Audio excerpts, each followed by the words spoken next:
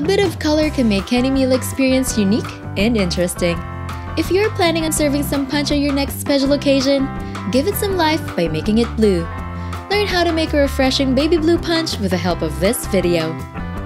In a bowl, add the Kool-Aid Iced Blue Raspberry Lemonade, granulated sugar, and water. Stir until the sugar has dissolved. Pour 2 cups of the mixture into a container, then mix in some Sprite. Pour it into ice cube trays and place in the freezer. Let the remaining Kool-Aid mixture and Sprite chill in the refrigerator. Place the frozen cubes in a punch bowl, then pour in the remaining Kool-Aid mixture and Sprite. Stir to combine. Pour into glasses and serve with a lemon wheel slice and a sprig of mint leaves.